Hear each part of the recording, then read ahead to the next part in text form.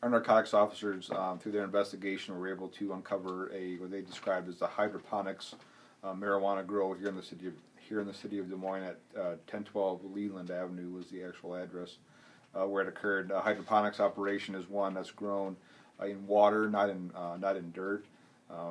They were able to confiscate, and recover approximately 150 marijuana plants that could yield an estimated 40 pounds of marijuana with an estimated street value of around $100,000 minimum.